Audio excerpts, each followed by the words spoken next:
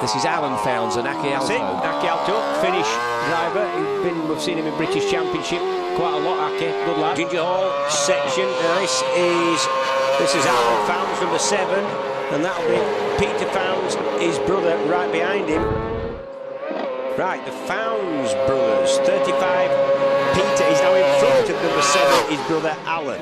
Stephen, Matty, Ramsden. Now the Founds are still at it, but remember 35 is well up on time now. Dropping his brother, number 7, Alan. And there we have, after Balaf, Birchall, Holden, Reevesy. Bell has dropped out of that leaderboard now. That's got the Founds family really in a battle. Yeah. Now, Alan's creeping back on his brother. Yes, number 7, Alan's caught his brother now. Good result for these boys. What a family effort.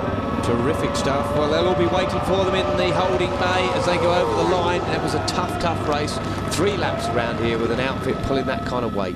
Absolutely brilliant. Alan Founds is catching Tim Reeves at Kirkmichael, and actually Tim Reeves in practice broke the 1:59, but that doesn't really count. It's racing and it's not knitting, and up the top there, Alan Founds is right behind Reeves at the veranda, down towards Craig Nabar. Right, number 7 going through there, Alan Founds and Jake Lowther tucked in as soon as they get on any kind of straight area. It's underneath the screen as such. Okay, on board with Harrison and Winkle. Oh, and they're straight way through there. Alan Founds and Lowther towards the bungalow. Nice job. Yeah, brave pass into the left-hand Graham's Memorial. You could just see the sidecar wheel skimming across the ground. Yeah, very much so. Here they come down into the bungalow now, and he looks like Founds is away there.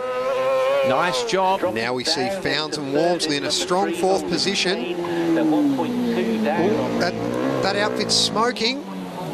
Looks like the Suzuki engine has called it a day.